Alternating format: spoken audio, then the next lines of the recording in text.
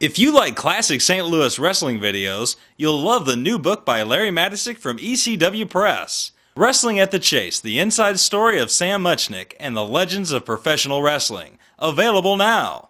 What happened behind closed doors in St. Louis? Get Wrestling at the Chase, the book by Larry Matysik now. Available everywhere. It's time for Classic St. Louis Wrestling. From St. Louis, Missouri, the magic city of wrestling. Action from Wrestling at the Chase and all the superstars of St. Louis. Off the ropes comes Brody. Flying tackle levels the world champion. Over the top. Leapfrog by the world champion. Hip toss and down goes Brody. Ric Flair backing up. Coming for the elbow drop and he misses as Brody rolls away. This is a special edition of Classic St. Louis Wrestling, Flair and Brody, the Hour. Hello, I'm Larry Matysik. On February 11th, 1983 at the Checker Dome in St. Louis, Ric Flair defended the World Heavyweight Championship and gold belt against King Kong Brody, one of the greatest matches ever in St. Louis. Our thanks go out to Michael Bochicchio of HighSpots.com for providing the tape of Flair and Brody, and High Spots does a lot to keep the tradition of wrestling, the history of wrestling alive. Of course, in the history of wrestling, St. Louis has a major spot. All the action, and certainly Flair and Brody, was a classic match. When it's all said and done, in retrospect, and you look back, that was the last big match of the golden era of St. Louis. But in the early 1980s, there was lots of action, some tremendous talent. Let's take a look at some of that first. In fact, let's consider that the preliminaries before we get to the main event of Flair and Brody. Here we go with the preliminaries on Classic St. Louis Wrestling, the special edition. From Duluth, Minnesota, weighing 230 pounds, Billy Howard. From Indianapolis, Indiana, weighing 236 pounds, Spike Hubert. Referee Ed Warren. The matches on this edition of Wrestling at the Chase were taped before Nature Boy Ric Flair won the World Heavyweight Championship. Flair became the owner of the gold belt by beating Dusty Rhodes in Kansas City Thursday, September 17th. A special look at how Flair defeated Rhodes is coming up later on today's program. Again, he's in the hair of Spike Huber, and Ed Warren balls out Billy Howard. I don't know if Warren got a good look at what Howard did. He has a pretty good suspicion of what happened, though, and more or less to forewarn against any problem with Howard, he really got on Howard. Head scissors by Spike. Once more, a good move by the son-in-law of Dick the Bruiser. It's not a strangle. The referee checked that. Howard puts his foot on the bottom rope and gets a clean break from Spike Huber.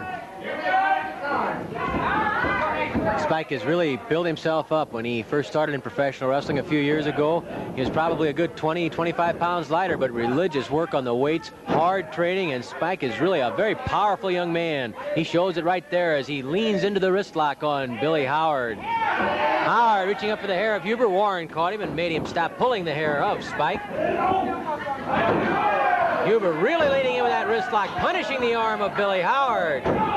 Spike has the strength to do that.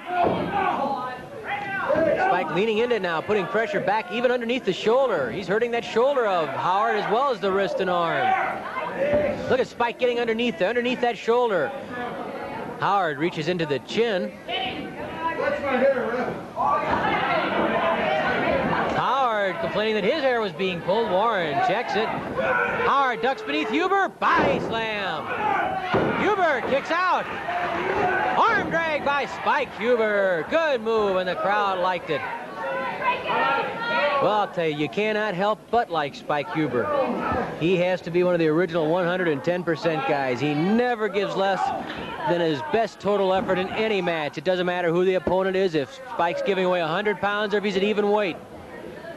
This guy will go headlong into a concrete wall. He backs up from nobody. All the spunk and fire in the world. And how else could it be? He has to train with Dick the Bruiser. Spike doesn't try. Dick slaps him around a little bit. So you know, too, that from that type of training, Huber can handle a rough going. And if we don't like him, Dick the Bruiser will be over here. Mickey Garagiola knows full well that you don't want Dick the Bruiser upset with you when you're inside the ring with him. He believes in King of the Hill. And that ring is his. Oh, a punch right into the eye of Spike Huber. Right on the bone over the eye, and already a little mouse forming on Spike Huber's eye from where Billy Howard popped him. He laid that in there. And Huber, his temper tested right there by Billy Howard. Spike goes to the leg. Good move. Leg drop into the calf muscle. Spike Huber with a leg lock on Billy Howard. He hooks the instep, leans back against the ankle. Spike's own knee in the hamstring muscle of Howard. Now Spike steps inside and snaps that hamstring. That hamstring can be cramped very easily. Huber knows it. A couple of those leg snaps and an opponent is bound to be limping around. In this case, the opponent is Billy Howard, and he'd like to protect that hamstring if he can. Now Huber forces the leg forward, directly back, putting more strain once more on the hamstring and right through the knee. Huber's spreading it out, almost a type of leg split, except that instead of standing on the other ankle, Huber's standing on the knee of Howard. Spike gets his shoulder against the back of the ankle of Howard. Howard tells referee Ed Warren that Howard will not give up. Oh, Howard gouging the eyes and nose. And Huber has to release the leg split. It's the second time Howard's been up around the eyes of Spike.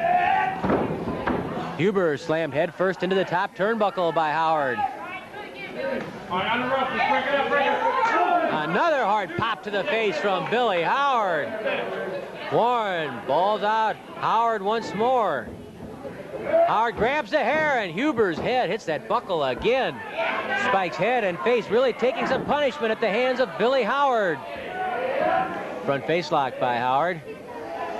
The referee checks that it's not a strangle, and now Huber hooks the head of Howard. They end up in the ropes. 1, 2, 3. Knee lift into the stomach by Howard.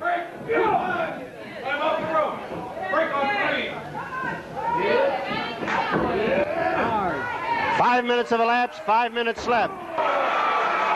Huber blocked that attempt to be thrown into the corner, and instead it was Howard who hit the buckle.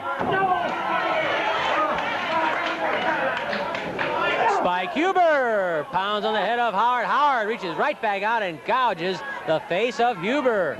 Spike having trouble with Billy Howard. Howard nails Huber with an elbow smash.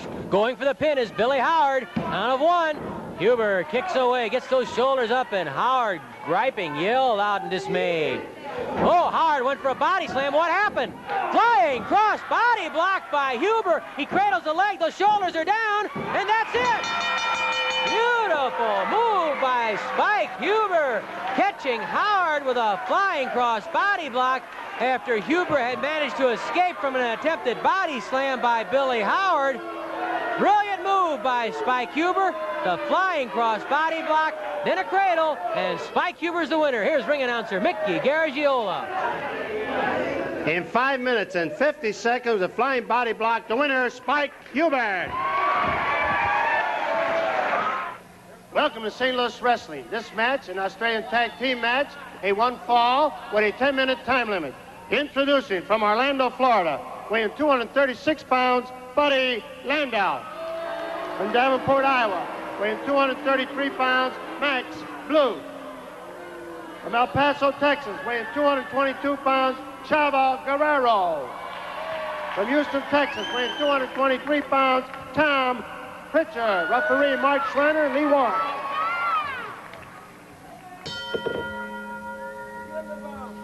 Chavo Guerrero and Tom Pritchard. That should be a high-flying duel, but they have their hands full against tough Max Blue and cocky Buddy Landau. Pritchard and Landau circle one another. Hip toss by Landau on Pritchard. There have been some hot and heavy moments between these two gentlemen. Pritchard takes a look at Max Blue to make sure he's where he belongs. Get him, Tom, yells high-flying Chavo Guerrero. Landau hoists Pritchard. Big body slam by Buddy Landau. Pritchard tries to straighten out that spine. We'll have to have Cardinal trainer emeritus Bob Bowman Take a look at Tommy Pritchard if he takes a few more of those body slams. Landell not lacking for confidence. Reminds many people of a young Buddy Rogers. Landell twists Pritchard to the ropes, fires a knee into the stomach. Pritchard comes flying. Big backdrop from Buddy Landell. And Landell coming out early in the match and taking command. A forearm smash that was legal. Really, everything Landell's done so far has been legal. Oh, look at Pritchard. He reverses the hip toss. And Landell is slammed by Tommy Pritchard. Arm drag by Pritchard. A second arm drag by Pritchard. Tom Pritchard. One of Mickey Garagiola's favorite wrestlers, and I'll tell you, Mickey Garagiola is not the minority in the greater St. Louis area. A lot of people like this young man. Here comes Chavo Guerrero.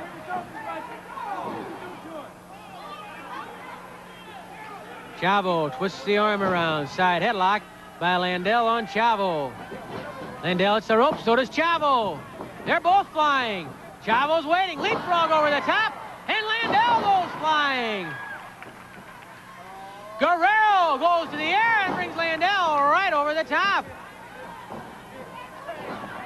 Chavo with a chop, an open hand blow that was legal. Chavo Guerrero drop kick, and now Landell's not quite so cocky. Tag made to Tom Pritchard, and Landell must be wondering what happened. Forearm smash by Pritchard. Flying bear by Pritchard. Landell's not strutting now. Oh, did you see that leg drop from Pritchard? A lot of guys try to use that, but I don't see too many use it as well as Pritchard. He was as high as the top ring rope. The referees have to run Max Blue out of there. Blue wanting to help his partner who's in trouble. Tom Pritchard started out working in the wrestling office for promoter Paul Bosch in Houston, Texas. He was a gopher. That's exactly what it was. He got off school when he was a high school student. He had a driver's license, and he drove Paul Bosch all over Houston. Eventually he got involved there, started working out with the wrestlers. He was very adept at different types of judo and karate. Got to know the wrestlers. They started training him. At the same time, Tom was doing publicity for Paul Bosch. One thing led to another, and pretty soon he gave up the typewriter for the ring. I'll tell you, Larry, that reminds me of another fella, Larry Madison, who did the same thing when he didn't know how to wrestle, but he did the same thing for Sam Mushnick for years. Well, that's true. That's how he started. That's right. Typing the stories, doing the releases, calling in the results. The late Ray Gillespie was there at ringside. All the matches at Kiel Auditorium in the arena. It was quite a training ground with people like the late Ray Gillespie and, of course, our dear friend, the master of them all, Sam Muchnick. Max Blue catches a kick to the stomach by Tom Pritchard. Pritchard ducking inside. Blue blocking the suplex. He lifts Pritchard. Max Blue with a body slam on Tom Pritchard. Blue showing a lot of fire right here. Tag made to Buddy Landell. Max Blue certainly making a showing right there. Landell misses the elbow. Oh, Pritchard doesn't miss that flying crossbody block, but he only gets a count of one.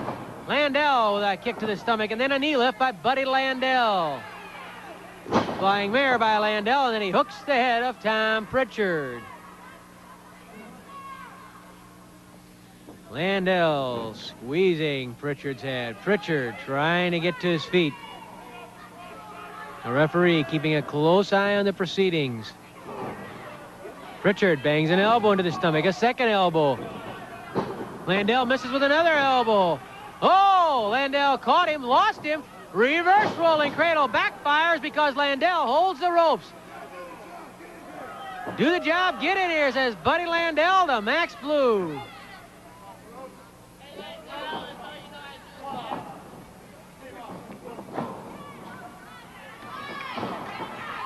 Five minutes of elapsed, 5 minutes left.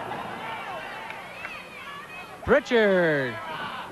The forearm smash to Max Blue. Pritchard, oh, takes to the air with the flying feet and clubs. Max Blue, here comes Chavo Guerrero. Guerrero whips Blue to the ropes. Nice drop toe hold, nicely done. Guerrero stepping inside with a double toe hold. Leaning forward, grabs the arm. There is your classic surfboard. Your classic surfboard hold, boy, right out of the textbook. Chavo Guerrero bringing Max Blue back. That can be a submission hold, believe me. Landell knows it. Here comes Landell from the blind side. Landell knows exactly how punishing that hold of Chavo Guerrero's could be. Guerrero with a kick into the side and then a kick to the neck of Max Blue by Chavo Guerrero. Forearm uppercut by Chavo Guerrero. Tag made to Tom Pritchard. Hey, Guerrero and Pritchard are making quite a tag team combination. Oh, Max Blue whipped to the ropes. Guerrero and Pritchard firing elbows at Max Blue. Do something, yells Buddy Landell to Max Blue. Blue's trying his best. It's just that right now that well-oiled machine is named Chavo Guerrero and Tom Pritchard. Back suplex by Chavo Guerrero. Unselfish tag by Guerrero. Blue was in trouble, and Guerrero gave the tag to Pritchard. Flying cross body block. Count of 1, 2, and 3. And Buddy Landell is infuriated. Look at Landell. He's yelling at Max Blue. What's the matter with you, man?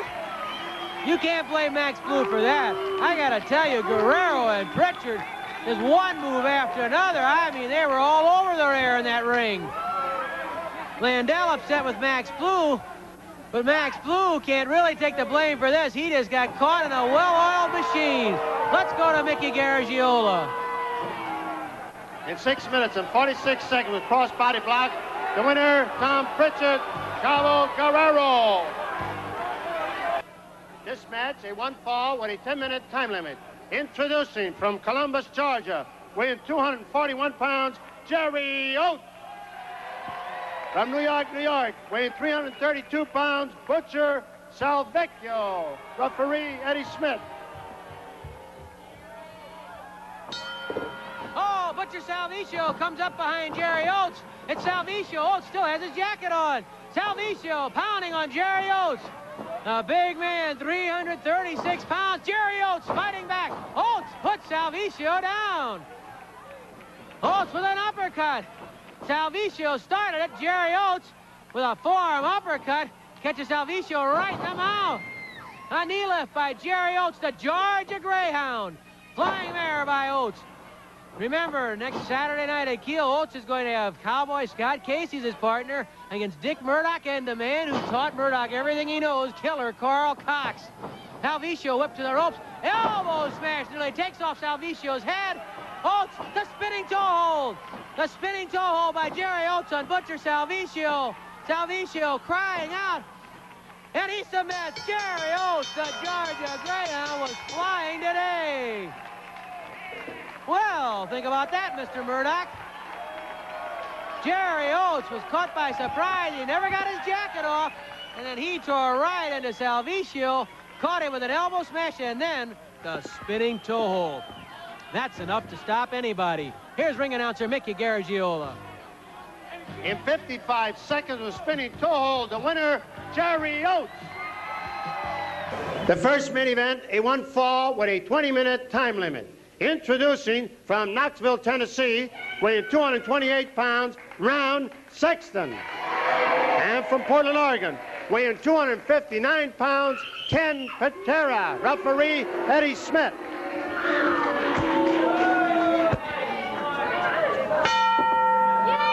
The world's strongest wrestler, Ken Patera, clashes with Ron Sexton. Patera taking his time, removing his warm-up garb. Really, that's mostly a psychological ploy, I think, on Patera's part, because it makes his opponent wait. It makes his opponent, in this case, Ron Sexton, get antsy, get frustrated, get that adrenaline building, feel the excitement starting to grow. The crowd hoots and hollers at Patera. Sexton, though, staying pretty patient. He's complaining a little bit to referee Eddie Smith. But he's keeping his head, he's keeping his cool, and that's very important. You cannot afford to make a mistake against as powerful a man as Ken Patera. Mistakes cost against him. Patera yelling at the crowd. They're yelling at Patera about Jack Briscoe. And of course, Patera just lost a very controversial Texas death match to Briscoe. And talking about Briscoe to Patera is just not the thing to do, believe me. Nice arm drag that was by Patera. And a nice arm drag by Ron Sexton on Patera. The crowd loved it. In that death match against Briscoe, each man won 3 falls. They fell out of the ring during the 30-second rest period and were battling out there. The referee has to make a 10 count at the start of each fall to determine that each man is able to continue. If one of the two men does not answer that 10 count, he's the loser of the match, and that's one way, of course, to tell when a wrestler's worn down. The referee began making that 10 count as the two were fighting outside the ring. Briscoe rolled back into the ring at about 7. Patera did not, and the referee ruled that Patera, because he did not answer the bell inside the ring, was unable to continue, and he awarded the death match to Jack Briscoe. Probably the correct interpretation under those rules that existed. Don't tell Ken Patera that. He is just incensed. As far as he's concerned, it was nothing short of pure outright robbery by Jack Briscoe. But of course, Patera has a chance to redeem himself when he and Sergeant Slaughter, think of that combination, go against Rocky Johnson and Andre the Giant. The world's biggest wrestler, Andre the Giant, 7'5", 470 pounds, with Rocky Johnson, who might just be the fastest, most dynamic grappler in the world, against maybe one of the meanest in Sergeant Slaughter, and the strongest in Ken Patera. Can Patera slam Andre? He says he can. He's lifted more than 500 pounds overhead. Andre tips the scales at 470 pounds. And Ken Patera right there with the wrist lock on Ron Sexton. Ken Patera says that he can slam Andre the Giant. And how about Sergeant Slaughter? He has a hold called the Cobra Clutch. It's a neck breaker. Forces a concession. It can make a man become unconscious. And Slaughter says, well, if Patera can slam him, I can put that Cobra Clutch on him. And Andre's no different than anybody else, according to Slaughter. He says neither Andre nor Rocky Johnson can break out of his Cobra Clutch if he gets the chance to apply it. What a tag match that is. Nice move by Sexton. Going to the knee of Ken Patera, but Patera's in the ropes and Sexton must break.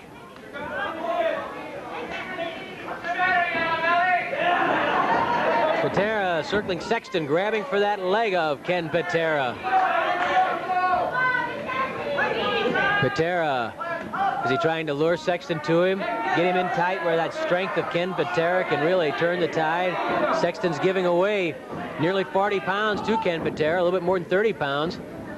Patera's weight fluctuating anywhere from 255 to 265. Oh, Patera slams that forearm in there like a sledgehammer. Sexton pitched right out of the ring by Ken Patera. Think he can throw Andre out of the ring like that? There goes Patera out after Ron Sexton. Patera stomping on Sexton outside the ring. Patera was in a foul mood to begin with. He lifts Sexton outside the ring with one arm and body slams him on the concrete floor. Patera then stomped on the head of Sexton after Patera slammed Sexton on that concrete floor. Okay, he can body slam Ron Sexton. Wonder if he could do that to Andre the Giant in the ring or outside the ring. How will his muscle compare to the speed of Rocky Johnson? And Johnson's no slouch when it comes to physique. Look at the muscles on Johnson. He might be able to match Patera muscle for muscle. Patera hooks the head of Sexton, lifts him into the air for a suplex, and drives Sexton down into the mat. Ken Patera crushing Sexton. Where's your Briscoe now, yells Ken Patera. Then he yelled something about Andre. Elbow drop right across the lungs by Ken Patera. Count of 1, 2. Sexton, spunky. Don't forget, he won his last time out on Wrestling at the Chase. He'd like to make it 2 in a row at the expense of Patera. 5 minutes have expired, 15 minutes left.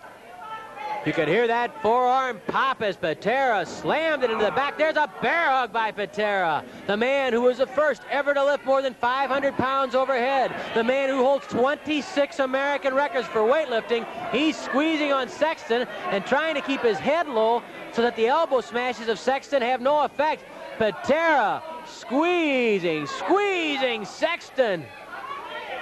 Trying to squeeze the wind right out of Sexton, but now Sexton forcing the head back. If he can work on the face of Patera, he might be able to get out of that bear hug. Oh, Sexton gouged the eyes. And maybe that's an indication right there that Sexton realizes the trouble he's in, and he gouged the eyes of Patera.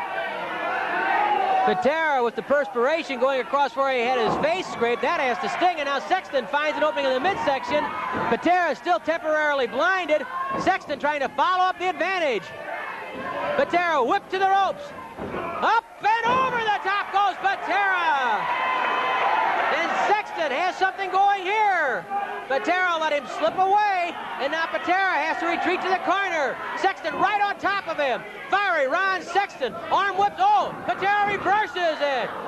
Patera lifts Sexton, manhandles him. Body slam by Patera on Sexton after Sexton was jammed into those turnbuckles. Flying elbow drop misses. Sexton rolled away. You must admire Ron Sexton. He's giving Ken Patera fits. Patera again lifts him to the air. Uh-oh, he has him over the shoulder. What's going here? The shoulder breaker. The shoulder breaker by Ken Patera, and he does it well. So much of his stuff is involved with lifting someone, you have to wonder what happens if he tries to lift Andre for something like the shoulder breaker. Sexton still down. Patera staying behind him. Oh, he's lining Sexton up. He has something in mind, and I wouldn't be surprised to see him go behind for the full Nelson and the swinging neck breaker. There it is. He just lifts Sexton right off his feet with the full Nelson, jerking that neck around, really trying to snap the neck of Sexton. There he swings him around and around. Sexton really risking neck injury right here as Patera, with all of that power, the world's strongest wrestler, with the swinging neck breaker and full Nelson. I don't even know if Sexton has enough strength to give up. His arms are limp, and I think the referee stopped the match. Sexton simply couldn't say yes. He was down, hurt, and Eddie Smith stopped the match because of that swinging neck breaker. Sexton just couldn't go on, and the winner, clearly, with a lot of power behind him, is Ken Patera. Here's Mickey Garagiola. In 7 minutes and 30 seconds with the full Nelson, the winner, Ken Patera. The main event, a one fall with a 15-minute time limit. Introducing from Denton, Texas, weighing 235 pounds, Kevin Von Erich. From Charlotte, North Carolina, weighing 236 pounds, Ron Starr. Referee Chuck Raleigh.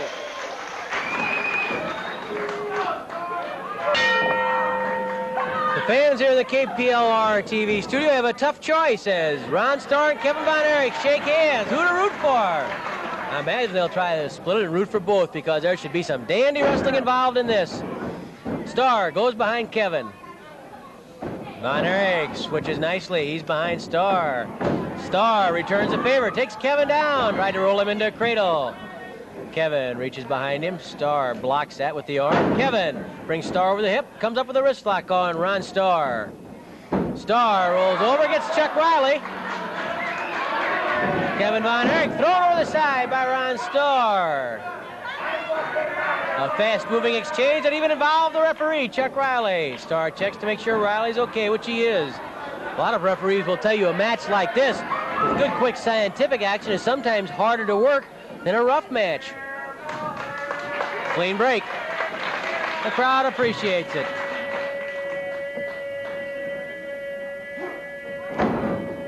Ron Starr with an arm bar, working also in the wrist area on Kevin Von Erich. Starr twists the arm of Kevin. Starr twisting some more, trying to force Kevin down to the mat. Starr really applying the pressure to Kevin Von Erich, and you can see right where that leg is, underneath the shoulder, making it even harder for Kevin Von Erich to regain his feet. So Kevin flips over, comes up, counters to a wrist lock, down goes Starr. Good move by Kevin Von Erich. Two good wrestlers here. How do you handicap one like this, Mick? Tough one to pick. This is really tough. I mean, scientific and great. Two top wrestlers right here. This Starr is something else, you know? Good counter there by Starr to go to the hammerlock on Kevin Von Erich.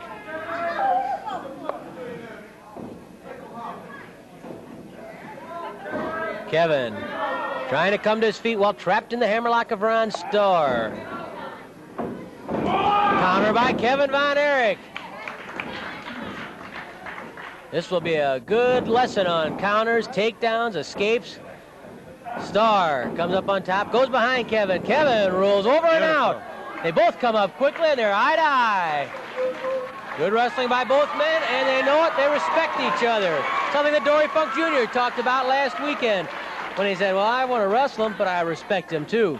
I don't know if Dory Jr. has that much respect for Dick Murdoch, though. He respects his toughness, I'm sure, and the fact that he's won many big matches. But whether or not he respects him in terms of a professional level of the type of tactics that Murdoch uses, well, that I would question whether Dory Jr. has that type of respect for someone like Dick Murdoch. He apparently does for the Von Erich clan. Ron Starr with the side headlock on Kevin Von Erich. Wonder if Starr is thinking about that body scissors Kevin has been developing. He can use it both as a pin, and we hear now as a submission. He's developed enough strength in his legs. It's very important, of course, the positioning of the legs, the extension of the muscles so that they're in the proper spot of the opponent's body.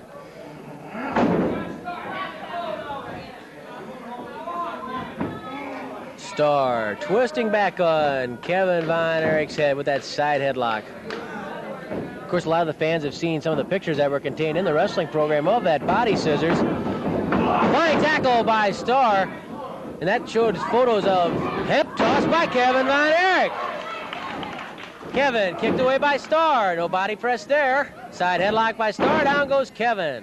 As we were saying, it was actually a sequence of photos which showed Kevin starting out on the burlap bag.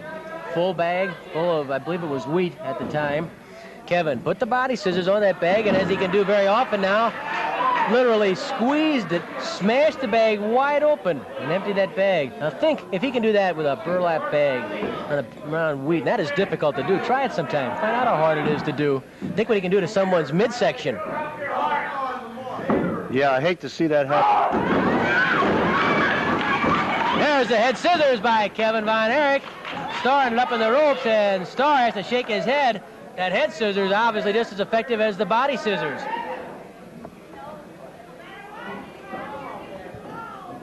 The one thing about Von Erich, he's got that drop kick, they got that claw hole, and then, you know, they got so many holes. So many things you can think about and worry about. That body scissors, though, really a hole that he got the idea from Joe Stecher. Joe Stecher, by way of saying much, I got to say, because I believe Stecher was dead by the time Kevin was born. Stecher was a three-time world heavyweight champion, originally winning the title in 1915. His last reign began when he won it here in St. Louis in 1925. 5 minutes have elapsed, 10 minutes left. Joe Stecher popularized the body scissors, used it as a submission hold, and like Kevin, trained by breaking open bags of wheat. Sam Muchnick was aware of this. He'd seen Stecher when Sam was a sports writer for the old St. Louis Times, and when he saw Kevin, the power that Kevin had in his legs, he got Kevin aside and says, Kevin, this is something you should think about. He explained a little bit about it to him. Kevin did some research on his own, and with the help of his father and brother David, trained on strengthening those legs, and now that body scissors is just about perfected. Starr carrying Kevin Von Erich to the corner. Kevin lifted over the side. Chuck Rowley wants a clean break and gets one from Ron Starr. Another round of applause for two sportsman-like competitors, Ron Starr and Kevin Von Erich.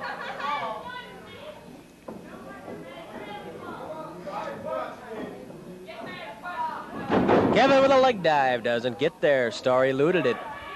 Both men pretty quick. Right now it's like a chess match. Each one's looking for a little opening. Well, where can I get into this guy? What can I do to him to slow him down or get him down the mat?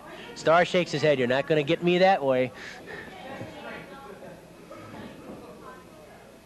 They tie up. Starr moves behind Kevin Von Erich with a full Nelson. Kevin, will he try to muscle his way out of it? Reaches behind for Starr's head. Couldn't pull him forward. Kevin flexing. Drops out. Beautiful move by Kevin Von Erich. Starr managed to roll him away. Good escape by Kevin Von Erich. Starr shakes his head, and I think it's as much an admiration and respect for Kevin's ability as anything. Starr with a fireman's carry. Comes up with an arm lock on Kevin Von Erich. Starr puts his knee against Kevin's head.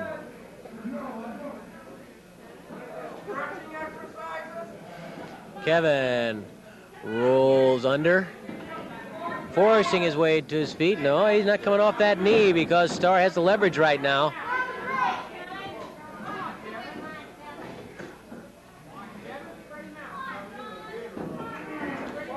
Starr pulling on the arm of Kevin Von Erich. Pretty even so far. A lot of good moves by both men. Oh, Kevin got out and came out flying with a drop kick. Kevin landed heavily, and Starr got tagged just on the face. He almost got away, but not quite.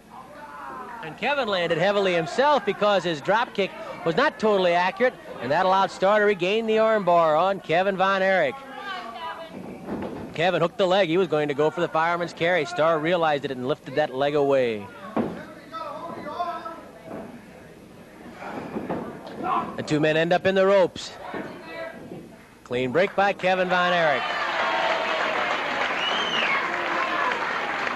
Well, neither man's had much of an edge yet. No near pins. Pretty even so far. Good test. A good demonstration of holds. I don't think the match between Dory Funk Jr. and Dick Murdoch is going to be quite like this. Murdoch's a heck of a wrestler. Don't kid yourself. He knows what to do. He knows the holds. He knows the escapes. He knows how to get those quick little cradles that mean victory sometime. That could end up a war. And I'll tell you, when Kevin Von Erich takes on Bobby Duncum, Duncum's a totally different type of opponent than Ron Starr. Duncum, much bigger, coming in around 290 pounds. He's a brawler. He gets in there, uses his weight, leans on him, into him constantly, using his weight and his size, trying to wear down an opponent. And of course, he has that bulldog headlock, which has been very effective for him. So Kevin Von Erich first with Ron Starr, and then, of course, coming up with Bobby Duncum. Two tough tests for Kevin Von Erich. Two totally different styles. Starr dumps Kevin over and gets his arm free. Kevin says, pretty good. Good move. A little bit of congratulations from Kevin Von Erich, which doesn't change the fact he'd love nothing better than to get Starr's shoulders on that mat. Short arm scissors by Ron Starr. Figure 4 arm lock if you prefer that tag to it. Whatever name you apply, that is a very good hold. And that could be a toughie for Kevin to get out of. Kevin rolls over. Starr rolls right with him. Good move by Starr there. The short arm scissors by Ron Starr and Kevin Von Erich. And even in a match like this, with two scientific wrestlers involved, two men who believe in sportsmanship, tempers can get frayed, get hot, you get angry, something doesn't work right for you, the perspiration's in your eyes are burning a little bit, you're getting a mat burn. It's pretty easy to lose your temper in there. Rolling short arm scissors now by Ron Starr. Hey, this could be followed up by a pin or a submission. Ron Starr with the rolling short arm scissors, bringing Kevin Von Erich over once more. 10 minutes have expired, 5 minutes left. They rolled and rolled and rolled. Kevin managed to jackknife himself back over on top. They ended up in the ropes, and once more, clean break by both men.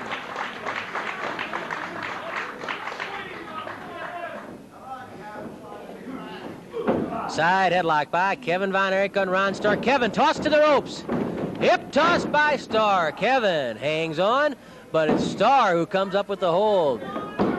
Kevin had a good idea hanging on to the arm, but Starr countered quickly inside, came up with that short arm scissors once more on Kevin Von Erich. This is the type of hold that can cut off the blood flow to Kevin's hand, and you'll have to watch that carefully. It really could immobilize that left hand.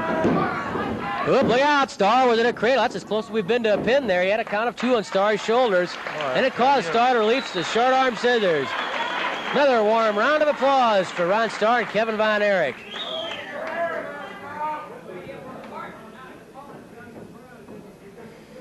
Cautiously, tentatively, they reach out, lock fingers. Test of strength between Ron Starr and Kevin Von Erich. Both men bending, twisting, trying to find out where the edge is. They come around backwards, come around frontwards. Kevin comes out, gets a wrist lock. Good work by Kevin Von Erich on Ron Starr. Starr tossed over the hip. Kevin with the wrist lock. Starr cries out as Kevin pours on the pressure with that wrist lock. Now Starr twists about. Couldn't bring it all the way over. Too much pressure from Kevin Von Erich.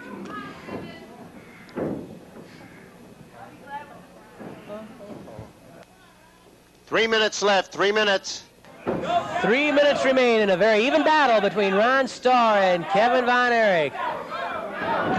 Kevin tripped down by Starr. Kevin counters nicely to the hammerlock on Ron Starr. Kevin Von Erich with the hammerlock. Chuck Riley is told by Starr that Starr will not give up.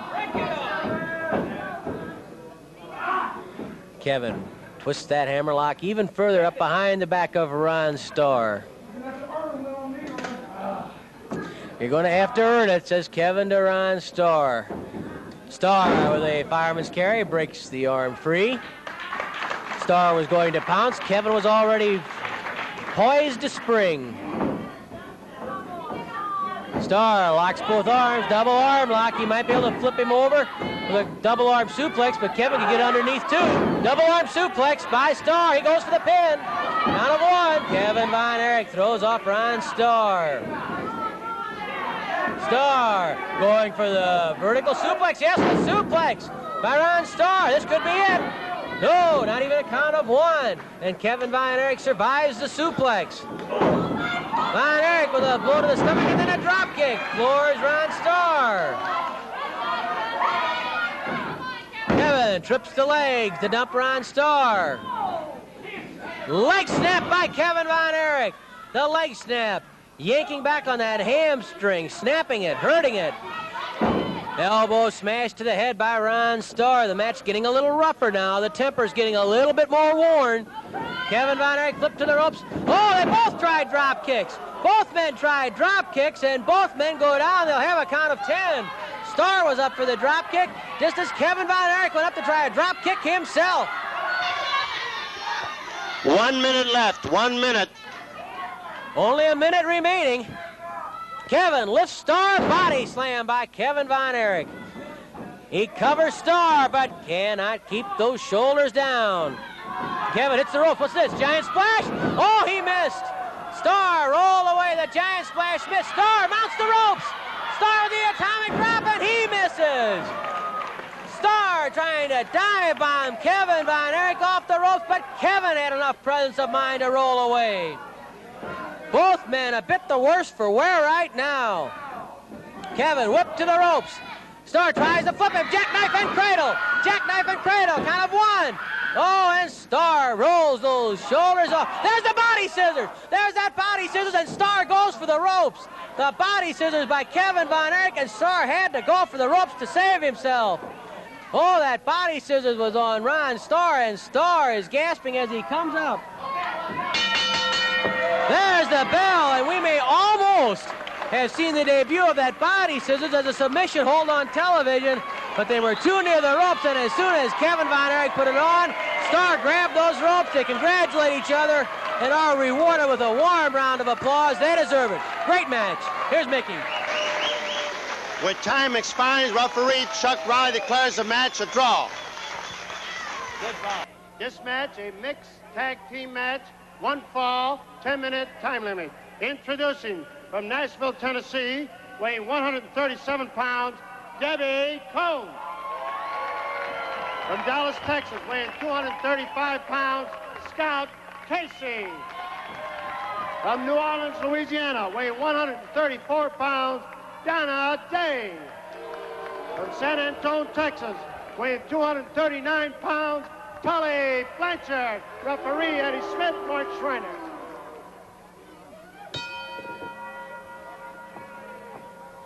Something a little different for St. Louis wrestling. Something fairly unique. A mixed tag match. Man and woman versus man and woman. Tully Blanchard and Donna Day against Scott Casey and Debbie Combs. The rules are very basic. It has to start out man against man and girl against girl if a tag is made. Crowd begins chanting at Tully Blanchard, "We want Spike." And everybody knows about the troubles they've had. If a tag is made by one girl to the man, then the other man must come in the ring immediately. So really, it's never man against woman. Side headlock by Donna Day on Debbie Combs. Bernie Carno, the director, says, "I'd like to get one of those matches. The only thing is I'd skip part of the tag, and I'll get in there with either Donna or Debbie." I have to agree with you, Larry. I don't think Tully Blanchard is a favorite here. I don't think they like Tully. I don't think they like him at all. He's not a bad golfer, which has nothing to do with It has what he does nothing to inside do the with wrestling Spike ring. Hubert's going to do to him. Side headlock by Donna Day on Debbie Combs. Tully Blanchard. Tully's made a lot of good points over the years, and certainly one of those is when you're on top, you win some and you lose some. Nobody's undefeated. The key is if you lose one, you got to keep fighting back. Spike Huber can talk about that. So can Brody. So can Volkov. So can Murdoch in his early days. Maybe even Killer Carl Cox. I don't know about Alex. Alex, of course, as you heard, Donna Day stumbling over Debbie Combs. Debbie Combs grabbing Donna Day, though, pulling that hair. And Donna Day had a tough spill there. Flying mare by Debbie Combs. Another flying mare by Debbie Combs. A third flying mare, and then Debbie ties up the head of Donna Day. We were saying about Alex. Mickey met him. I have never met Alex. But Alex, I guess, was a friend of Killer Carl Cox. We heard Scott Casey talking about that a couple of weeks ago here on St. Louis Wrestling. Alex, I guess, I don't know, where is Alex? Mickey, you got introduced to him. No, Alex, I think, is with Harvey right now. Harvey? Yeah, was that the rabbit's name? Oh, I think so. Yes, I think so. Larry, I think the more we do this, I think the more you and I better go to a home. We better go look for Alex. God, Alex has got us half crazy. But everybody's got their own pet, and Killer Carl Cox has got Alex, and that he looks upon Alex to help him out when he gets in a tight spot. When you get into Kiel next Saturday night, look up at the roof. Maybe you'll see Alex. Cox will be looking there. Murdoch better be looking across that ring. He better have both shoulders up from the mat. Yeah, or Mr. Jerry Oates, yeah, right. or Scott Casey will slam those shoulders right into the canvas. Test of strength between Donna Day and Debbie Combs. Combs goes down. Crowd chanting about Spike Huber to Tully Blanchard. They'll be chanting about Spike Huber to the Freebird, Terry Gordy. Now wrist lock by Donna Day on Debbie Combs. Debbie struggling to her feet.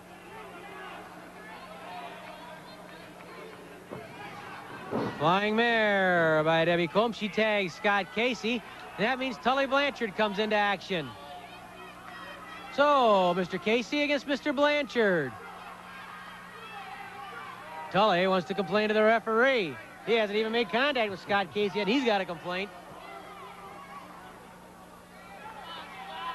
Tully and Scott tie up. Tully twists the arm over. Casey reverses. Tully reverses. Down goes Casey. Down goes Blanchard. Whoa, says Tully Blanchard. Watch his fist, yells Tully Blanchard.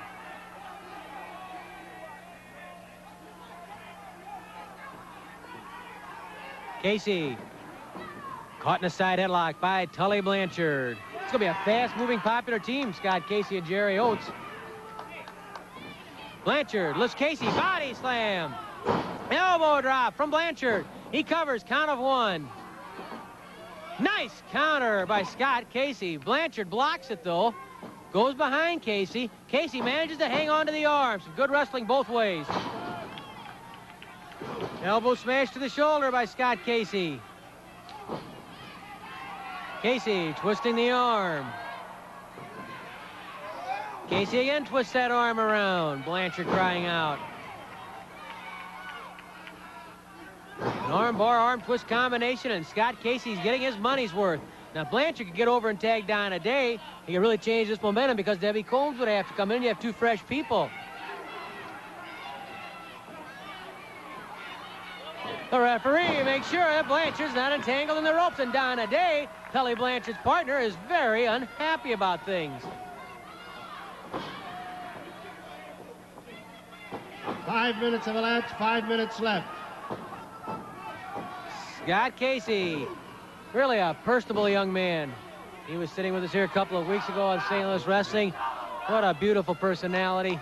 Nice guy, and a nice guy who's not at all finishing last. Because he's right up there. And Greater St. Louis Wrestling Enterprise has proven it. A lot of top wrestlers in the world, maybe for political reasons, they never got the opportunity to wrestle here before. But they are now, and they're making their mark. You certainly cannot quibble with the credentials of people like Nikolai Volkov, King Kong Brody, the Freebird, Terry Gordy, Spike Huber, Dick Murdoch, Jerry Oates, Scott Casey, Killer Carl Cox, Tully Blanchard, Terry Taylor, Professor Toru Tanaka, and the list is endless. We're for real, baby. Don't let somebody else tell you differently, because they are wrong. Debbie Combs, monkey flip on Donna Day. Donna says, I'm leaving. That hurt. Oh. That's how Mickey Garagiola seats people at Pietro's. Same way. If you don't sit down at my table, I'll throw the body slam on you. He's trying to get Debbie to be the maitre d'. Oh. How about that? I didn't know Tully was a gentleman quite that well. Let's go. Whoop. Whoa. Here comes Donna. That's what happens when you try to leave the restaurant. You haven't tipped Mickey. Goodbye, Charlie. Debbie Combs, a lot of bad blood between these two girls, Debbie Combs and Donna Day. Donna's been popping off a lot about Debbie's mother, Cora. And you heard Cora say last weekend here on St. Louis Wrestling, I'm getting a little tired of that young lady popping off. I may have been in retirement except for one match for a couple of years. She keeps that up, I'm going to come back and teach her a thing or two. And she could. Look at the choke, yells Tully Blanchard. Debbie pounds on Donna Day, dumps her, and catapults her.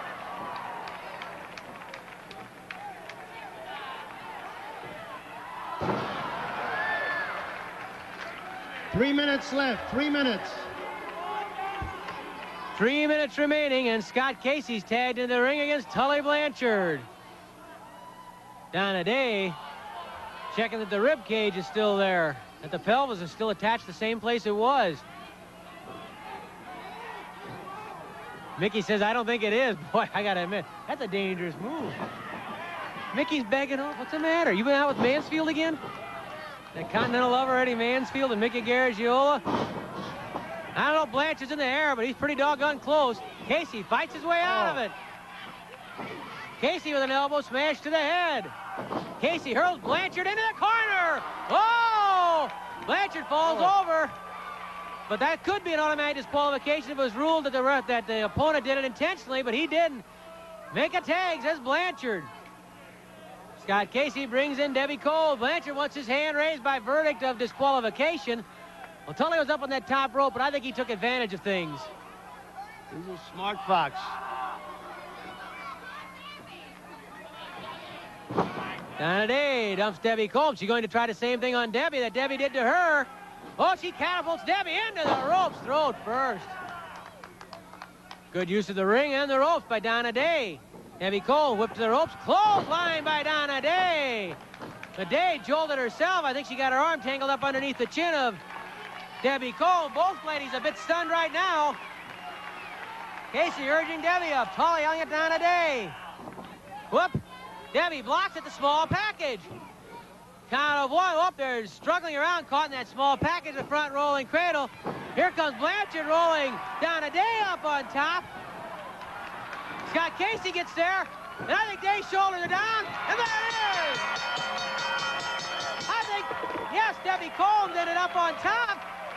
Tully Blanchard interfered, the referee's ready him out. Scott Casey interfered. Everybody was rolling around on shoulders. It ended up that Debbie Combs had the small package on Donna Day, and Donna Day says to Tully Blanchard, whose side are you on?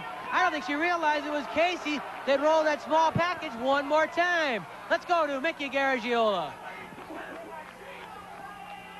In 9 minutes and 2 seconds, small package, the winning team of Scout Casey and Debbie Combs. This match is a one fall with a 10-minute time limit.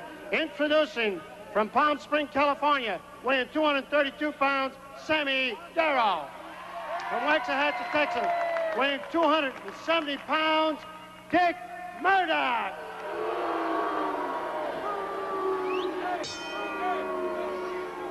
Dick Murdoch takes on Sammy Darrow. Sammy Darrow, good-looking young athlete, and Dick Murdoch is rough and tough as they come. Darrow threatening to throw a punch. Murdoch, I believe, spotted Jerry Oates sitting in the background watching him. And I'm sure he's watching to see if he can pick up something before next Saturday's action at Kiel Auditorium. And Murdoch's with us as a teacher, Killer Carl Cox, against Jerry Oates and Scott Casey. Dick Murdoch. Oh, he's coming out like a killer. Murdoch. Oh, what a body slam by Murdoch. Murdoch dragging Sammy Darrow to the apron. Dick Murdoch has Darrow suspended on the apron, driving an elbow into the throat and into the chest. Murdoch bringing Darrow. Look out. Murdoch a little bit going berserk outside the ring. And here comes Lee Warren outside the ring to restore some order. Murdoch slamming him back in after Murdoch had clobbered Darrow with a post at ringside, one of the stanchions. Murdoch dropping Darrow with an elbow smash. Murdoch grabs Sammy Darrow, hooks the head. Oh, look out, the Texas Brainbuster. The Texas Brainbuster by Dick Murdoch. He covers Darrow, count of 1, 2, and 3. The Texas Tornado ran roughshod over there. You'll get your chance next Saturday. Next Saturday, you'll find out, Mr. Murdoch. Next Saturday. Let's go to the ring and Mickey Garagiola. in 1 minute and 31 seconds. It's the Texas Brainbuster, the winner, Dick Murdoch. This match, it won't fall with a 10-minute time limit. Introducing from Tampa, Florida, weighing 245 pounds, El Perez. Weighing 319 pounds from Russia, Nikolai Volkov. Referee, Ed Warren.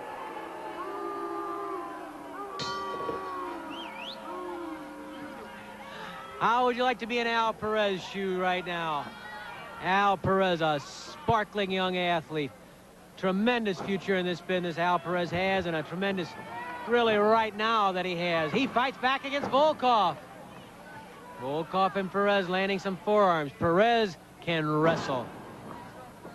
He proved that as he was a Florida State high school champion. He has tremendous amateur background, and nobody's going to be pushed around. He fights back against Volkov. If Perez could knock off Volkov here, what a feather in his cap it would be, because, of course, next Saturday night it's Volkov against King Kong Brody. Brody is back at Kiel Auditorium. Next Saturday, Volkov would love to nail Brody with a knee like that, as he just did Perez. But remember, this time there's something different. 2 referees. 1 referee in the ring, 1 referee outside the ring. 2 referees for Brody and Volkov. The last time they met, September 17th, Professor Tanaka, who's a close ally of Volkov's, got himself involved. And, of course, Spike Huber, who has a tremendous friendship with King Kong Brody, felt he had to get himself involved. The whole thing really ended up in chaos at his qualification. Brody and Volkov don't need any help. And that's what that second referee is going to be there to make sure of. Brody and Volkov next Saturday. Huber has his own hands full against the fabulous Freebird, Terry Gordy. And that's going to be a tremendous match. Everybody in the wrestling world will have their eyes on St. Louis next Saturday night, because Volkov against Brody with 2 referees. Spike Huber against the Freebird, Terry Gordy. Can Huber keep things rolling? Can Gordy keep his momentum going? Plus, Murdoch and his teacher, Killer Carl Cox, who might even bring Alex along so Mickey can talk to him, against Cowboy Scott Casey and Jerry Oates. And Oates and Murdoch have no love lost for one another either. Ed Warren bawling out Nikolai Volkov for the batter that Volkov was dishing out to Perez in the corner. Volkov with a kick to the head of Al Perez. Perez has his hands full, but I believe he's more than capable of making Nikolai Volkov battered, bruised, and maybe beaten. Perez knocked down to one knee. Volkov grabs Perez and pitches him out of the ring right down to the cement floor of the arena sports studio. Jam-packed once again. Volkov raising his hands in triumph as Perez tries to regain his bearings. There he is. Look at that chest. Look at the neck on that man. Former member of the Russian Olympic weightlifting team. He stomps Perez and knocks him right off the apron. The man who maybe has proven that King Kong Brody is not indestructible. He can certainly prove it. He can etch it in concrete next Saturday night. Brody and Volkov, Kiel Auditorium, in the site of many great matches over the years. Many tremendous, hot, blazing feuds have been settled right in that ring. And Brody and Volkov are going to try to settle it next Saturday. Volkov yells, USA, huh? Perez, oh, he drives that shoulder right into the solar plexus of Volkov. Alex Perez, Al Perez, pounding on Volkov, driving Volkov to the corner. Volkov slammed to the corner, but then he has the presence of mind to bring that big boot up into the chest of Perez. Volkov, another kick to the head. Volkov comes off the ropes and stomps on the back of Al Perez. Nikolai Volkov standing on the throat and on the chest of Al Perez. 320 pounds. He's bigger than Brody. Think of that. Brody's going to give away almost 40 pounds to this man when they step into the ring. Brody's a bit taller. But I think Volkov's a bit wider, if that seems possible. It's hard to believe, knowing King Kong Brody, that anybody could be wider than he is. Volkov with a headbutt into the neck of Al Perez. I think the hair on Brody makes him look bigger, because this guy here has got a crew cut here. Volkov. They do have different barbers. Yeah, I believe so. My buddy Tama in Fairview Heights. Somebody else must go to one of your barbers. I don't think Brody's been a barber for some time. But that's his style. That's Brody. One of a kind. Non-conformist, sure. Want to call him a rebel? Go ahead and call him a rebel. He's proud of it. With good reason. And from everything I know about King Kong Brody is that man stands tall under any kind of pressure, in any kind of situation. He doesn't back down. And he's under all the pressure in the world next Saturday night against Volkov. He'll be back from Japan tomorrow. He's going to sit at home down in South Texas all week and think about Volkov.